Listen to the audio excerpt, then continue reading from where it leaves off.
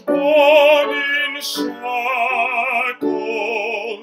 born stripped of all dignity. Absalom Jones was bound, determined that he would one day be free. Blessed Absalom leads us, guides us in the bonds of unity.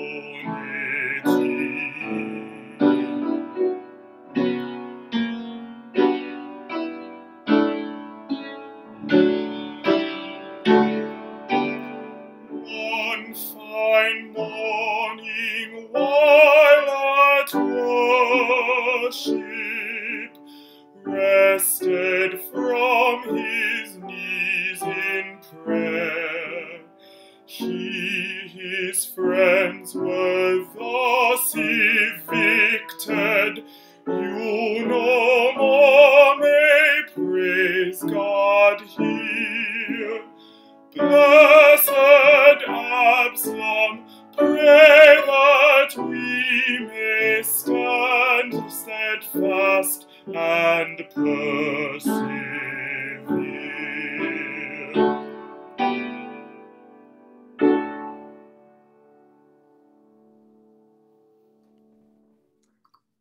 Thank you very much, Malcolm.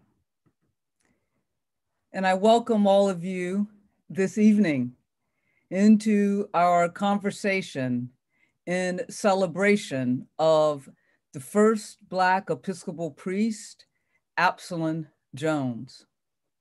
Today, at a time in our nation of racial reckoning on the one hand, and a resurgence of white supremacist realities on the other, and at a time when our church, our Episcopal Church, has committed itself to working to foster beloved communities where all people may experience dignity and abundant life and see themselves and others as beloved children of God. We come at this time on this evening to reflect on the significance of Absalom Jones in this time for our nation and in this time in our church. Absalom Jones, founder of St. Thomas of African Episcopal Church in Philadelphia, the first Black Episcopal congregation, and the first Black Episcopal priest who was ordained in 1802, and whose feast day we celebrate on the anniversary of his death, February 13th, 1818. Joining me in this conversation this evening are three of the bishops of our church who have been in the forefront in witness toward social justice and racial justice. And so I am so pleased to introduce to you Bishop Kevin Nichols, Bishop in the Diocese of Bethlehem, Pennsylvania, Bishop Shannon MacVean-Brown, Bishop in the Diocese of Vermont, and Bishop Robert Wright, Bishop in the Diocese of Atlanta. Thank you all for joining us this evening in this important conversation. I want to begin maybe with an easy question for you to get us started in this conversation. And that question is this: why do you think that it is important for the Episcopal Church to celebrate Absalom Jones? And I would ask each of you to answer that question. And Bishop MacVean-Brown, why don't we start with you? Sure. Well, first of all, I'll just say I need encouragement and reminders all the time of the legacy on which I stand. And so as an African-American person in this church, I need to remind myself and others, we've been here a long time, a part of this history. But the other thing is that, you know, it shows us where we came from and still how far we have to go.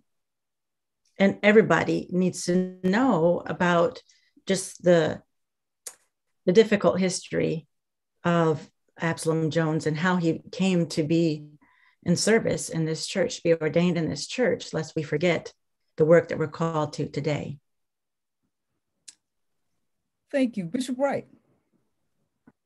Yes, thank you, Dean Kelly.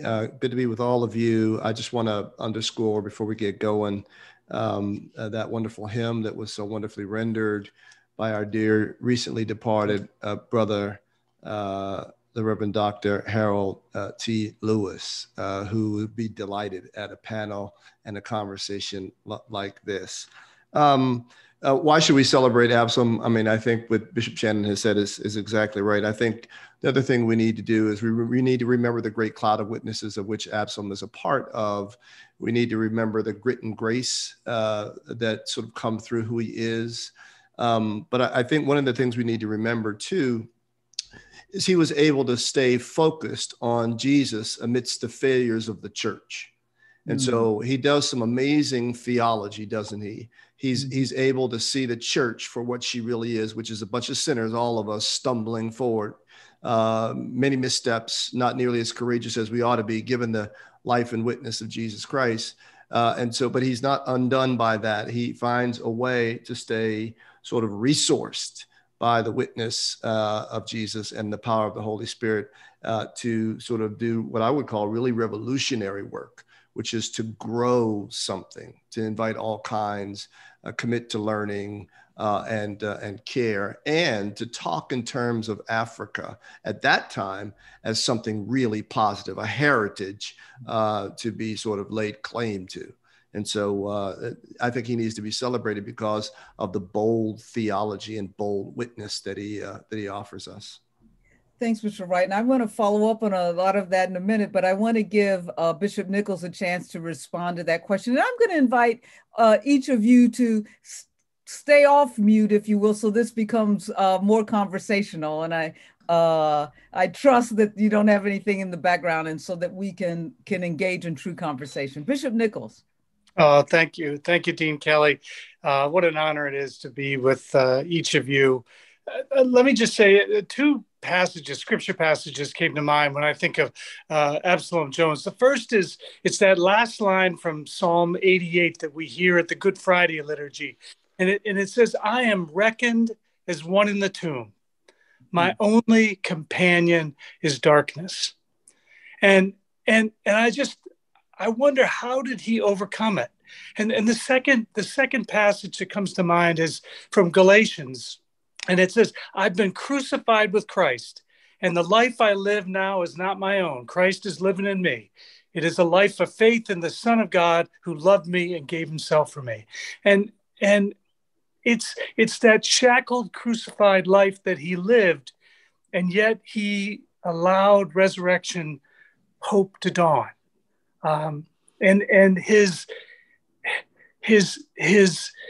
gathering together folk to say, we will not take this any longer. That first stand against injustice is a reminder for me of how I and we need to stand for justice in this moment. So it is a clarion call for me to look deep within. So let me dig deeper into that. And each of you have mentioned his legacy in relationship to his sort of commitment, in spite of it all, to justice, and to continue to fight for justice, even in midst of the very many barriers he had, to even folks disrespecting his humanity. But we know, right? And so I want to dig deep into that legacy for our church, because we know that the story of Absalom Jones and St. Thomas Episcopal Church really begins when he and his friend Richard Allen founded the Free African Society, right, in 1787. Now, this society, like others of its kind, were formed partly as a response to the exclusion practiced by whites in offering social services, including white churches, to Black persons. It is out of this society that St. Thomas and Bethel AME Church were formed. So inasmuch as two churches were born out of the Free African Society, what is its legacy, that Free African Society, for us in terms of what it means to be church? What's the challenge? What are we to learn from that legacy? Who wants to begin there? Come on, Bishop Wright, get us started. I can tell you, I really like that question because I think that we remember, since Bishop Kevin wants to bring up the Bible, I like that. We remember that in the Exodus, what was needed was more than just a river crossing. It took many years to put all the slave in, and it took active behaviors and practices to get the slave out. So when we see Absalom and Richard working, as partners for the benefit of their community, they are laying claim to agency. While racism, white supremacy is real, we know it's real ever since we got here in 1619. There's no victimhood in them. There is a sense that a great injustice has been done, and accounts are not settled.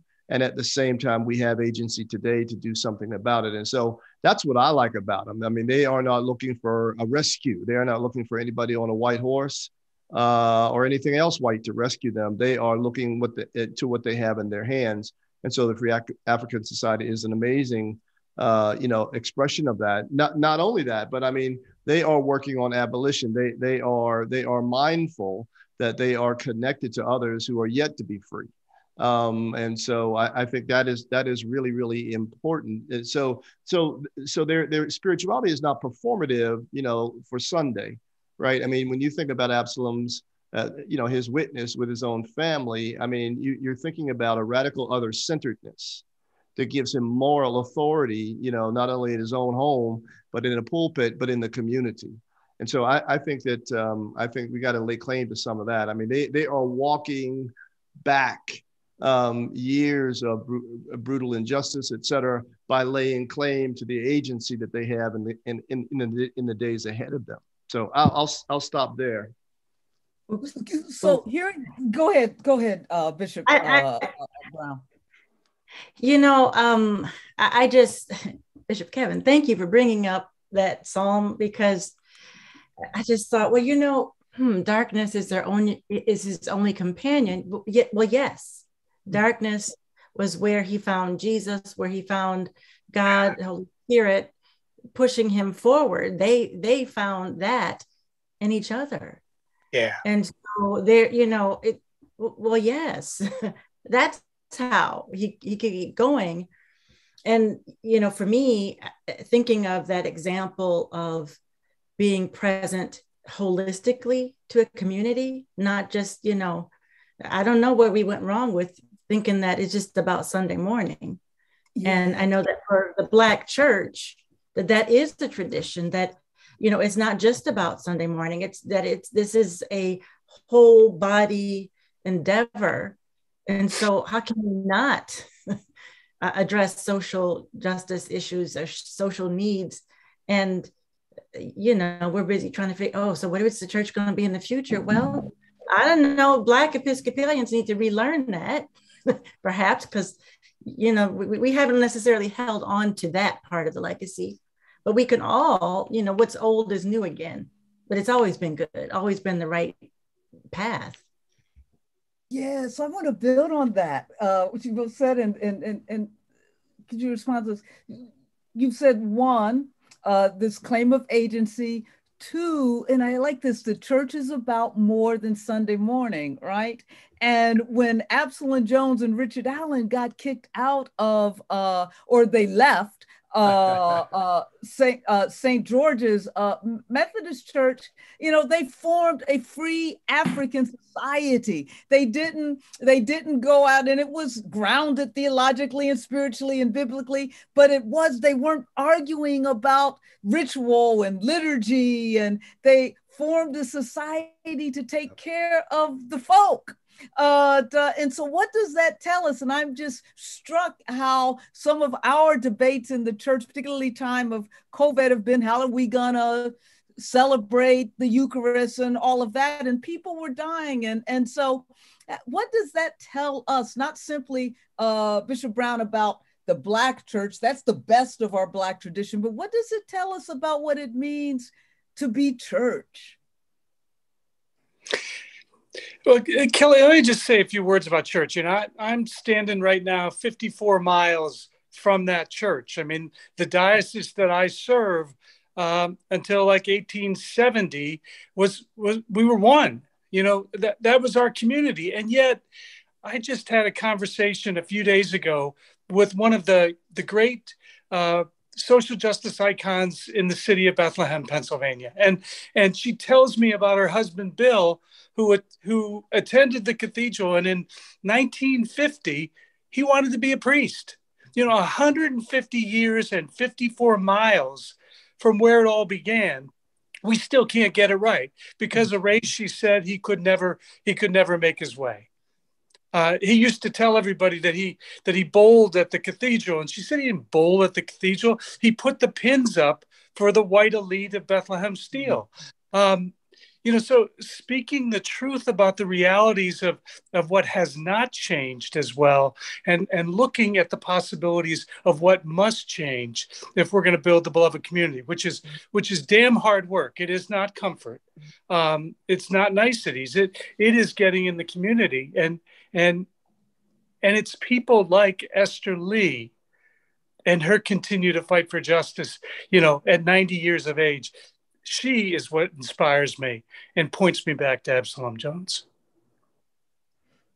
Yeah, Bishop Wright, looked like you wanted to jump in. No, I want to say amen to everything that I've heard. I mean, I think that we got to go, one step deeper for this to be of any good use to us. I mean, I think, I was just spent the day with the clergy conference here in Atlanta with Will Willimon, and we were talking about, we defang the gospel, he says, within the first 3 minutes of taking the pulpit, right? So we stand between the people of God and the gospel and make it okay. We make Jesus into a milk cow rather than the raging bull that he is. I think one of the things we've got to do is we've got to, we're talking about things, we need to talk about it, but none of this talking is a substitute for courage.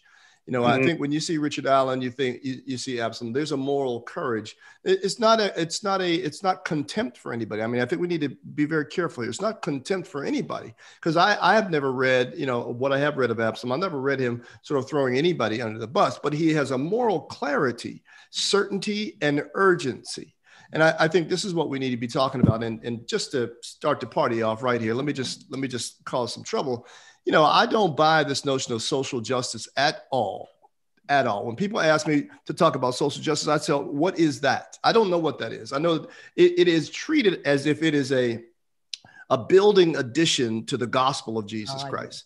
I don't know what the hell that is. What I know about it is the gospel, as Brueggemann has so wonderfully said, is that there's the irreducibility of God and the irreducibility of neighbor. And beyond that, I don't know what the hell we're talking about. So, it's code and dog whistle for talking about Black people. Right. I don't know what social justice is. Here's what I know. I know that if somehow Jesus has, intervened in your life, it ought to increase your compassion for neighbor, especially for neighbor in the ditch. I read that somewhere in the book. And Absalom embodies this. And so I think that in Absalom and Richard and their mentees down the road, you get a moral clarity, which is not angry or is not filled with rage, but it's filled with a clarity that I'm not sure that we bring forward all the time. What's interesting as you say that about Absalom Jones, and I do want to even get you to think about what he would say about our church today. Yeah. But I remember at the dedication, right, of St. Thomas African Episcopal Church, the priest that preached there, McCraw, I think was his name, really gave a very patronizing sermon and talked about the way in which Absalom and all of the Black congregants, the Africans, ought to be very grateful and thankful, et cetera, even as he continued to dehumanize them toward the end of the sermon. And what's interesting, Bishop Wright, and what you say is that Absalom Jones in his sermon showed no hatred, no malice, but he responded with the gospel. And what are we to learn, right, from that? That even in the midst, even when he and Richard Allen and the Free African Society responded to the yellow fever crisis when everyone else was leaving, and plus they were told by Benjamin Rush and others that Black people didn't get yellow fever.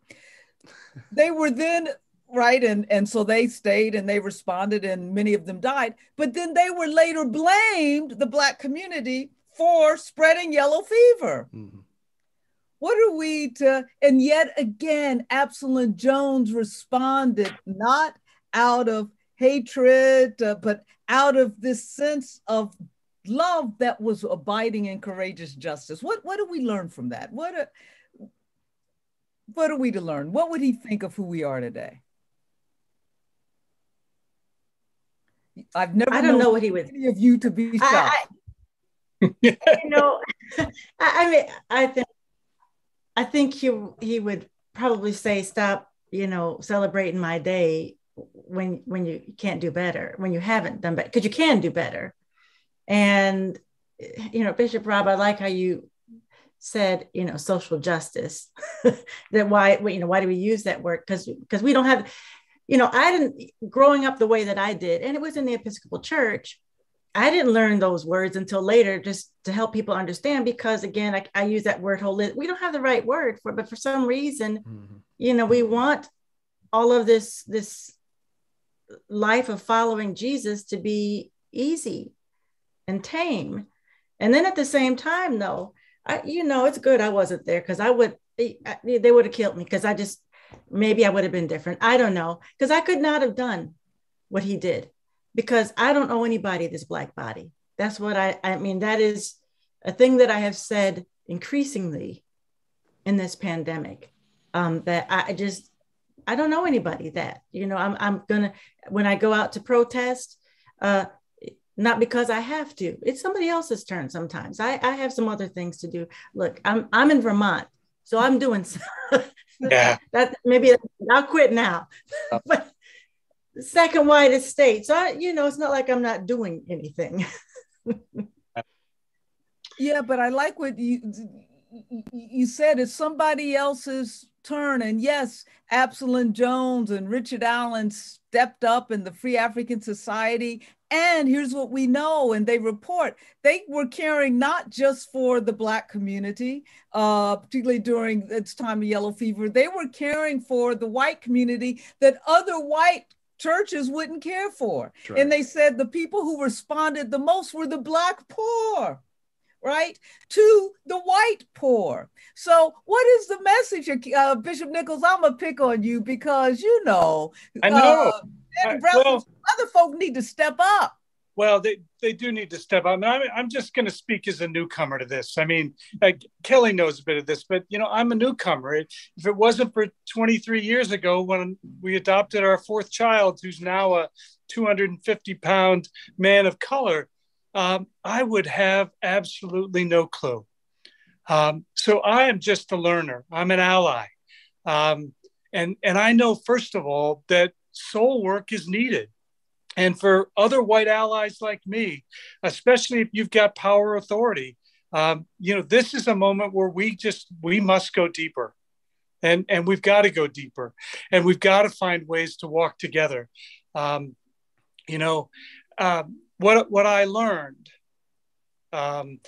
as my son moved into his middle years was that all the privilege, all the authority, all the accumulated wealth, even the finest prep schools, Episcopal prep schools, couldn't protect him from racial injustice and systemic injustice. That's all race. And so we do have to find a way to come together in this. And as an ally, I'm finding at times I just need to listen more to folk like you, which will help me to see where I need to walk. Dean Kelly, you said that we could start talking. Can we just start talking together and stare?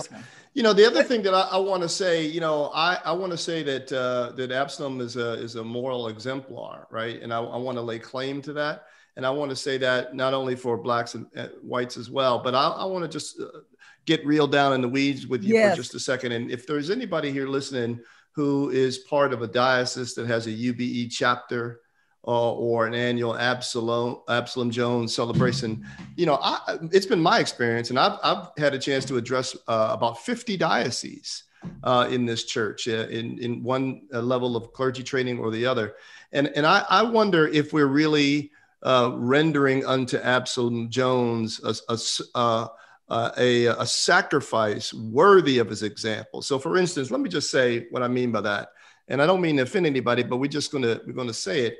You know, we get together and we sing, you know, various, you know, songs of Zion, if you will, and all that's lovely. And then before COVID, we had a nice little meal, and it's an Old Homes Week, and certainly fellowship has its place. But I'm struck that not a lot of people who have chapters of UBE are actually putting anybody through college. That's right. There's not a financial component here. There's not a real serious life-changing work. And I think we've got to celebrate these folks because they changed lives. I mean, that was the gospel. It was not talk, it was do, right? And I think that there's an invitation here for us to rethink our UBE work, our diocesan celebrations of Absalom Jones, et cetera. And let me be clear, and try to be kind. In many cases, we go around and we ask the white diocesan bishop for money to celebrate Absalom Jones. No disrespect, but I'm saying these are the facts of the matter. And it seems like when I read Absalom Jones and Richard Allen, that would be unusual for them. That's right. What would have been usual for them is for them to take up amongst their community to get some serious work done, to change some lives, et cetera, to buy people out of the bondages of their age, and which makes us wonder what are the bondages of our own ages. And so I want to say to folks is that when we talk about white supremacy, and we need to, we have also got to talk about the other side of that, and that is the ways in which people of color have colluded with white supremacy, right? And so what is the internalized component here? And so when we look to Richard Allen and Absalom Jones, we get a model of self-determination that is consistent and underscored and empowered by the gospel. No, as they would say, that is exactly right. And preach it. And that's what the Free African Society was all about. And indeed, it was formed right out of a collection from Black people. Exactly. But poor Black people. Poor, well, yeah, if you were Black at that right. time, you were poor, and continue to be put upon. But I want to get you all to weigh in on another aspect of what you've just said.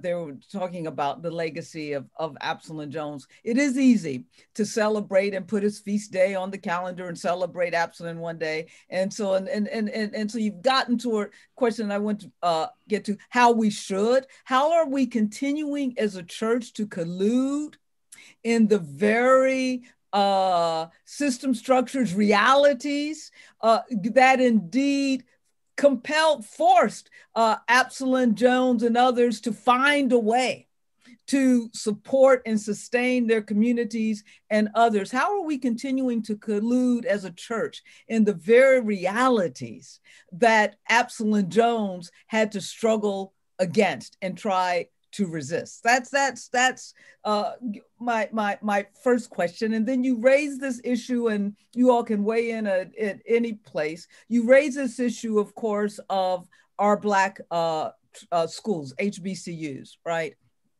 And we know that one of the significant aspects of the Free African Society and the Black Church has been the support of Black higher education, HBCUs, and in our Episcopal Church is letting those things go.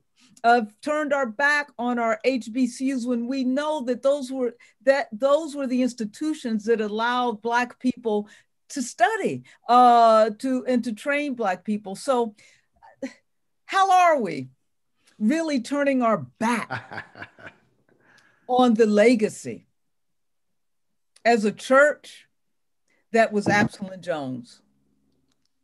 and continuing to collude in the realities that turned its back on Absalom Jones. Ooh, all right. And the church You know, well, this is a new experience for me over these last few years of being, I've only been a bishop not even 3 years yet. And I have to say, Black History Month, Absalom Jones celebration. I mean, how do you do that in Vermont? Yeah. How do I do that, when there's so few of me in this church and even in the state? And so, for me, it's a bit of a longing. And so I think I'm going to spread that to a sort of a different answer, in that I decided that for this month, when I would normally be with other people that look like me, reflecting on, ways that we are being convicted and also ways that we're celebrating, this history and this legacy that we've been passed on. So I'm just, I'm taking time that I wouldn't normally take to read, to reflect, and I'm not apologizing. I mean, I have to at least take that time and to remember, okay, this is what I'm about, what we're about. And, whenever I can, having these opportunities to speak. So I'm glad to be here tonight. But I just think, I feel like we should be farther along as a church. Maybe that's what I want to say. I mean, I'm disturbed that there's so many firsts still. Why are we in this place now?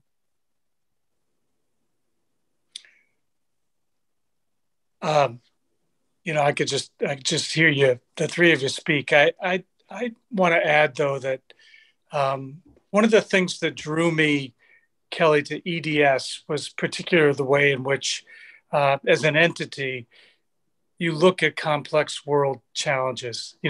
When you say to students, there are two questions, what kind of church does the world need, and what do faith leaders need to face those challenges, this notion of transformative leadership. And how do we align from a missional perspective and partner to be, those seed beds for justice. I just continue to be amazed at how little work is done. When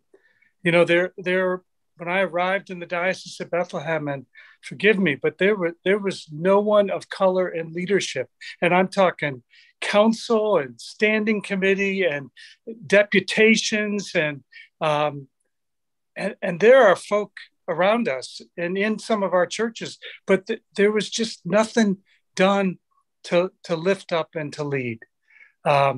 So we just have failed. Starting a racial justice and reconciliation commission or committee, it came out of George Floyd and the horror of that moment. And folk are starting to gain some traction, but we have so much to do. And yet I am so hopeful because of leaders like the three of you and folk that are on this call with us tonight, who in the spirit of Absalom Jones continue to give us new ways to walk out of this darkness and this crucified light, which gives me incredible hope. I don't know how to expand the good work that was done early on and maybe lost, but I surely want to be a part of it. Dr. King, in his letter from the Birmingham jail, which really should be the 67th book of the Bible, uses the word disappointment 10 times. And every time that he uses the word disappointment, it is in response to some insipidness of the church, right? He's speaking about the church, right? And so, I think we have to try to meet people where they are, but, it seems like the normative expression of response to George Floyd, Ahmaud Arbery here in Georgia and other places, is to start a book club. Right. And it is telling that Absalom Jones doesn't start a book club. Yeah. Yeah. And so, you know, what we know, you talked about leadership, Bishop Kevin. You know, one of the things we know is the first task of leadership is to address tough problems, especially problems people would rather avoid, right? I mean, Jesus does this. This is the adaptive nature of his work, is that he refuses to be bought off with technical challenges. He wants to get right to the heart, and the heart is adaptive challenge, isn't it? And, you know, what we're talking about is an American situation. It's our founding DNA, 1619 from the, you know, and we in the Episcopal Church ought to lay a special claim to that because, you know, among the very first people that came, that 20 some odd Negroes, as it's said, 20 some odd Negroes from what we know as Angola, were baptized as Anglicans. And so among the very first Africans in America are Anglicans. And so this is our work. This is our work. We are first to this. And like Bishop Shannon said, we should be a little further along. And so we have to interrogate why we're not. And I refuse to believe that it's simply a deficit of information. I mean, if it was just a deficit of information, then we ought to have more book studies. But I am sure that it's not just a deficit of information. What that is that's a placation, right? That's what that is. And we ought to be honest about that. And you know, so I think that we have to repent. The church has to repent. And I think we have to be willing to risk something. You know, Dr. King did say in that letter from Birmingham jail, they said, we will become an irrelevant social club if we're not careful. And I'm afraid that is in many ways what we have become and are becoming. Now there's George Floyd, by the blood of the martyrs, you know, has woken some of us up and others. And so I got a chance to talk to John Lewis not long before he died. And John Lewis was encouraged that in the marches in response to the heinous murder of George Floyd, that he saw, and this is what John Lewis said, that he saw more people who are not Black marching. And so that woke us up. And so what we have to do is we have to maximize, you know, the blood of these martyrs and really just not waste time here and get it said. And I think that the other last thing I'll say too is that I think there's a spirit of fear in the church.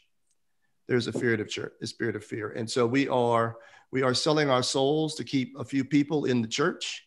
And it is costing us the moral clarity and authority of our witness. And that in no way amplifies or affirms Absalom Jones's ministry. Yeah, it's as if, you know, oh, go ahead. I see you. Go ahead, Bishop Shannon. I'm sorry. Well, you know, and I think about,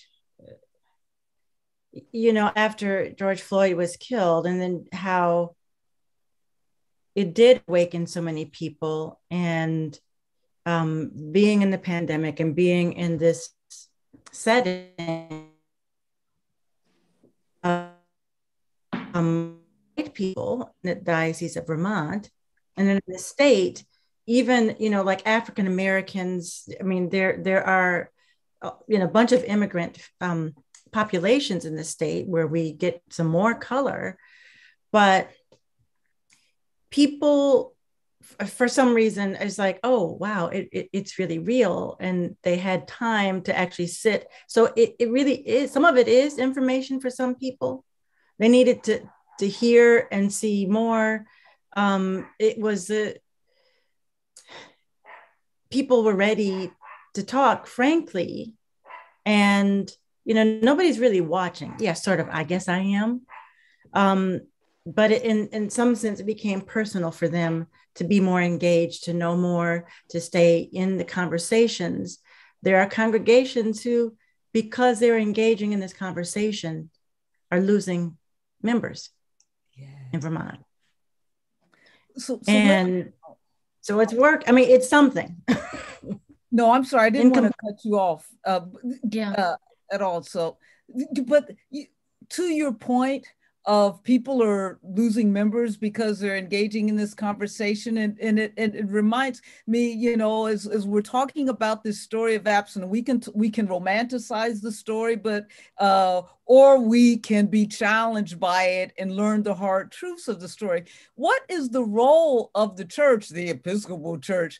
And really, we are in a time where people don't want to hear the true story. We're in a time when our history and the depth and the truth of our history is being challenged because we don't want people to feel uncomfortable, white children to feel uncomfortable if they have to hear the true story of an Absalom and others. What is the responsibility of the daggone church at this time when we have this debate over critical race theory, which is really white supremacy standing its ground and saying, no, we are not going to open ourselves up to a different gaze. We do not want to hear this story. And it is, you talked about social justice being a code word for not talking about racial justice. All of these arguments surrounding critical race theory are really just code words, if we will, or masking the fact that white supremacy is standing its epistemological kind of ground. I haven't heard the church speak out on this. We're talking about someone like Absalom who had moral courage. What's the church's role? How can this debate continue on without the church speaking out? Where we are in the rotation. I'm not quiet about it. I know that I'm not quiet about it. Well, I just want to say, I've been trying to call out my little quarter of the world, which is allyship, but just saying, you can't be an ally and speak against particular education in schools and be more worried about your white children. I mean, you can't be an ally and do that. You can't be an ally and not being outraged by the death of Black youth each and every day. You can't be an ally and enact voting rights that push down one group of folk. You can't do it. And for that matter, you can't be an ally and support an insurrection or say that it was horrible in the beginning and then walk it back. I think folk are speaking out about how we have to shift and the words that we need to speak. And I think the challenge is for someone like me who is a newcomer, finding my courage in the midst of this is something that I have to pray for and really lean on others to grow into. So I wanted, when you say you can't be an ally, and Bishop Rob, jump in after I just say this. Can we truly celebrate Absalom and his legacy if we aren't doing those things that you've just suggested? Is it hypocrisy to lift Absalom Jones up, sort of like we lift up Martin Luther King on Martin Luther King holiday, and right. The contradictions in the hypocrisy? Go ahead, Bishop Rob. Well, I was going to pull something from what Bishop Kevin just said. I think he said something very important there. And I think that for anybody who's listening, I think one of the things that we do sometimes is we're a bit unimaginative in our own prayer life. And so he said we ought to be praying. So pray for what? I mean, pray for prayer. I mean, pray for courage. Pray for courage, right? I mean, pray for courage. I mean, and not all of us are the kind of Davids who could face down Goliath, right? But so maybe that's part of what we pray for this Lent. Maybe this Lent, this season soon to come, is 40 days for us to talk about, with God, to have a conversation with God about courage.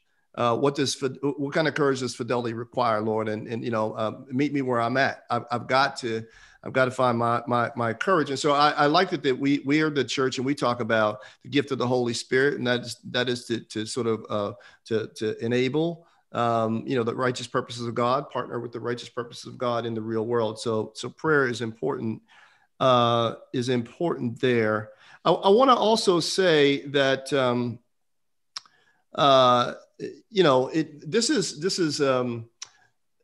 So Absalom Jones and Richard Allen actually run towards yellow fever. I mean, I think when you read the account, they run towards yellow fever. They don't. So we have to. There's a Norse word. We know anger. Whenever we start talking about this, and Black folks and white folks, their allies, get animated. We say, "Oh, they're angry." But I would beg you to do a word study. The word anger, A-N-G-E-R, comes from the root A-N-G, which is a Norse word. That's N-O-R-S-E, as in Viking. And the root of anger is that I feel your dignity violation so viscerally that I have to drop what I'm doing and get involved in the correction of your dignity violation. So the anger is actually, it's an expression of deep compassion, not Facebook compassion where we like something, or Instagram compassion and it doesn't cost us anything. And so I think when we see Absalom and Richard running towards yellow fever, they themselves don't have it, and their families are safe, but they're running to this because they understand, again, this irreducibility of neighbor, right? So they understand that if my neighbor is suffering, then I am suffering. And so I think one of the things we've got to do, all of us, black, white, orange, and pink, is recognize, and it's unflattering, but the degree that I am comfortable with suffering that's around me. Mm-hmm, mm-hmm, mm-hmm. We got to be real about that. And then we got to give that to God and the power of the Holy Spirit. No guilt and shame. That's just a worthless cul-de-sac. Get out of that and say, okay, Lord, what can I do for you? I would remind us too, and this is why worship is so important. I mean, it's fascinating to me that the centerpiece of all this is worship, right? They didn't leave the church and just do a secular society, right? The church very much undergirded it, resourced it, right? And so, so the worship of the true and living God is one that it helps the blinders fall off. It's how we get the actual exodus in our spirit, right? Is that we really sort of bend ourselves toward freedom. We find that in worship, and when we do that, what ends up happening is that it becomes less about the color of the neighbor and just about the neighbor. And so whether we're in Vermont or Bethlehem, Pennsylvania, or Atlanta, Georgia. It ends up being a spiritual springboard to care for. We got white rural folks right here who are catching hell in Georgia. Mm. Now, they've had a different historical journey, but they are catching hell, and they are getting pimped by politicians of both stripes in the same way that Black and Latino people are getting pimped right now. And so this is not, just to talk about Black folks, but it is amazing to see how it ends up being a springboard and the horizon gets wider and wider and wider. Miguel has appeared back on screen, ready to take questions from the audience. And so I want to give people an opportunity. Are there questions? Is there a question there, Miguel? Not quite yet. And we just put into the chat box. If you'd like to type in a chat question, please go ahead and do so. I have a question. Go ahead. Just one of the stories, aspects of this story that I always find so fascinating is Richard Allen's role, and AME, the founding of the AME. And I always wonder, sort of, what does the Episcopal Church have to learn from Richard Allen and the AME Church? I can't believe you asked that question because you're in my head. What exactly, and what should be that? How do we preserve that story and that legacy?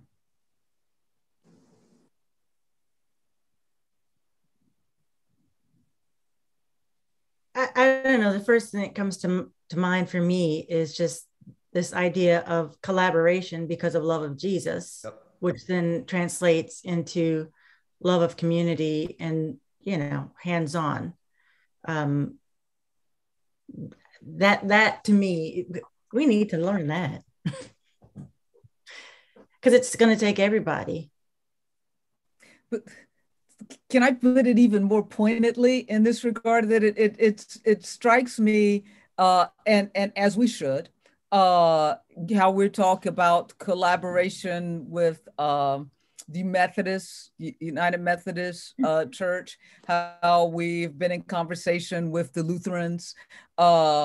Yet Absalom Jones and Richard Allen started this thing out together, founded these two churches together, and they remained very close friends to the end. And what's going on with us trying to preserve that relationship with our African Methodist Episcopal siblings?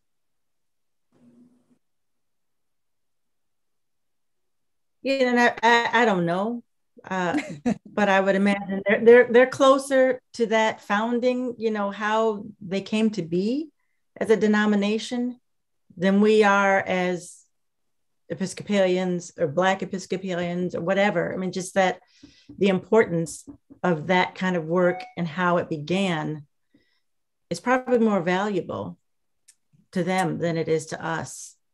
And we could certainly do better by knowing that. I would just add, they are able to fend off in their relationship any temptation to denominational snobbery.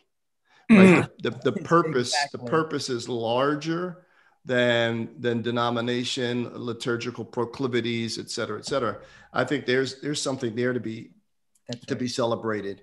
What's that wonderful line in the gospel where some people are not doing it exactly the way Jesus would have done it, and the disciples get their their bee in their bonnet, and Jesus says, they're doing the work, man. I mean, he honors the work, right? Not the details. He honors the work. And I think that sometimes, perhaps in the Episcopal Church, we can be a bit snobby with other brothers and sisters in other denominations. And so there's an invitation here, I think, to unite in purpose and realize that we've got to come at this from a many-pronged approach. Does it say anything about race in our church? Oh, I mean, let's get real a little bit. We are talking about the African Methodists. Yep. Yeah. So while we do have now a few wonderful questions in the chat box, I'm going to go ahead and read one of them. This is about Absalom Jones and worship. We oftentimes speak about his moral courage and the vision of Absalom, but he's also a spiritual voice as well. And so what is the spiritual legacy of Absalom Jones? Yeah, I don't know. For me, at least, I would say I don't know if those pieces are unrelated. I mean, I think there's a fluidity between all of that, right? I mean, I think the moral courage is an expression of the depth of spiritual commitment to the gospel of Jesus Christ, right? I mean, that's the rocket fuel for the whole thing. I think his spirituality is a basic spirituality, right? I mean, and again, it is worship is at the center. And it is that there's a robust other-centeredness that he lives out while being grounded in the prayers of the church. And again, I think that because he's able to do that, his spirituality shows that it's really robust because he's able to be continually confronted by the cowardice of the church and the biases of the church, the superficiality of the church, and nevertheless press on. A lot of times, especially as we talk to young people these days, they want to throw the baby and the bathwater out. And I understand that. But we don't see that impulse in Absalom Jones. So his spirituality seems to be, down to that real taproot, which is that, you don't throw the baby and the bathwater out. You recognize the sinfulness of humanity and you keep on pushing. Yeah, he had a particular resilience and commitment. He would just brush aside, at least it appears, all that for most of us just gets in the way of us moving forward. He just seemed to be so clearly focused on the gospel and scripture, on Jesus, that he didn't allow barriers to get in the way. And that is at the heart of what we have to do in this moment. I keep hearing Dr. Sandra from EDS keep talking about relationships. It is all about relationships in this moment and how we are reaching out. Sunday's the most segregated day in America, they say. Nobody's reaching out to other communities, but yet we have a virtual moment now where you can go to an AME church. You can go down to St. Thomas on a Sunday and join them. We have a particular moment here to deepen our relationships and reach out. And I hope we can grasp it. Something that you said, Bishop Rob, about superficiality, I have to say, so Absalom Jones was ordained by William White. Right. 20 years later, he ordained John Henry Hopkins, who was the first bishop of Vermont, who wrote the biblical case for slavery, who nobody voted for him, mind you, but he was presiding bishop and became presiding bishop himself and kept us together as a church because he loved, the slave holders, that. So, ooh, talk about rolling in his grave. I mean, that just, I'm sure, I don't know how he could not have, felt something. I mean, I'm sure Hopkins is rolling around in the grave right now back there outside my door, my window here at this conversation, and that I brought him into it. But, ooh, church, that, we've got this. Let me just say, Shannon, Bishop Shannon, that Hopkins was rolling around in his grave before this conversation. He was rolling around in his grave when you moved into that. Yeah. He always does. And probably especially when my dog goes out there and relieves himself. But, that's another story. Yeah, on his grave. We don't stop him. There are many other questions, but a few of them actually center on what I know is Dean Douglas's kind of final question, which is, so I'm going to go ahead and let that go ahead. Go ahead. Her lead off. To the final question. Oh, I thought you were going to. So actually, and we've answered this in one way, but in light of all that we've said in the story that is Absalom Jones, how should this church be celebrating his legacy? And if each of you can be brief on that, and we're at that time, and or one of you speak to that, how should we be celebrating his legacy?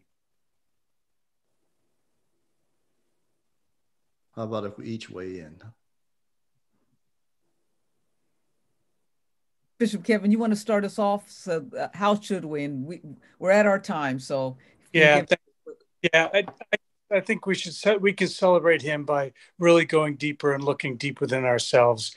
I want to share one last thing, and that is, if you've never done it, go into your browser and type in Kevin and Jamal. Just type in Kevin and Jamal. 4 minutes of systemic racism explained. I am Kevin, and it tells a brief story about why we got to keep learning. So Kevin and Jamal, type it in your browser. Thanks. Bishop Wright, we'll go to you since Bishop Brown is going to leave us out in prayer, take us out in prayer. Thanks. So I appreciate it. I've appreciated this opportunity to be with you here, if only virtually. So I'm grateful to you, Dean Kelly, and grateful to EDS for convening this conversation. Thank you for doing that. I want to say before I give you my two things is that let us not let this be talk. Go to EDS, send them a couple dollars in the spirit of Absalom. Go to the Absalom Jones Center here in the Diocese of Atlanta. We have the only curriculum for kids around dismantling racism that exists in the church. Send some dollars there.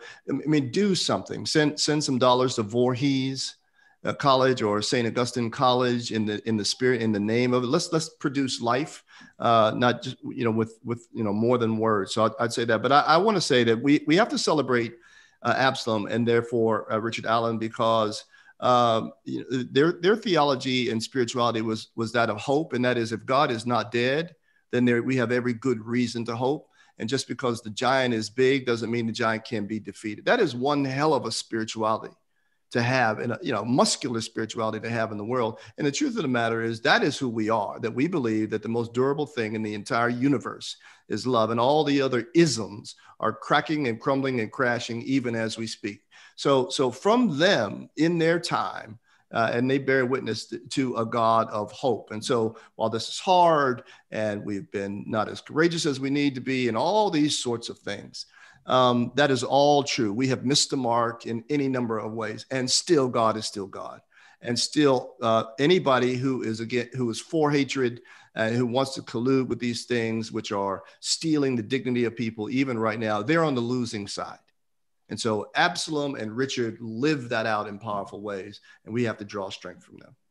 Thank you for that. Bishop MacVean-Brown, can you respond to that and then close us out in prayer? Sure. And I'll just say very briefly, we can do better. We know better. So now we can do better and not just, pray and sing about it, but to take some actions, to give something up, to say that is, Absalom actually means something to us, and more than just, our thoughts. And before you close up, I'm sorry, let me just say thank you to each of you for joining EDS and me in this conversation. Let this be the beginning of conversations that others have inspired by this conversation to not only engage in conversation, but to do the work. And thank our Episcopal Church is in good hands because we have bishops like the three of you. And so I thank you for your witness, and I thank you for your time. Thank you, Kelly. Now, Kelly, thank you. Thank you, Shannon. Thank you. Well, and so Bishop Brown will close us out in prayer. Gracious God, we thank you for the gift of this day, for each breath that we take. We thank you for being God all by yourself. You don't need us, and yet you invite us to be one with you, invite us to follow Jesus. You invite us to be your Jesus' hands and heart in the world, feet. And we thank you especially for those people who inspire us, like Absalom Jones, to step into who we can be if we trust you and if we work together and have companions and friends along the way. Give us greater courage. Bless us with the resolve to do all that we can, to do more than we've been doing, to be grounded in your love and active in your world. In Jesus' name, amen. Amen. Thank you all. Thanks.